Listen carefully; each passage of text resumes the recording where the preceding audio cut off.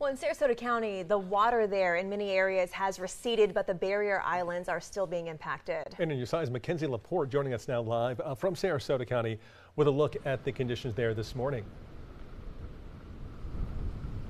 Yes, that's right, guys. Now, as people are waking up and the sun is rising and they're looking at the aftermath that's happening here on Siesta Key Island, they are describing it as devastating. Now, I'm going to show you guys what we are seeing here. There is flooding in parking lots coming up to restaurants, and I will just pan what is going on here. The flood waters were much higher earlier in the day, but they have receded now. As you can see over to this parking lot over here, this was completely flooded a few hours ago, and thankfully some of that water is now going away.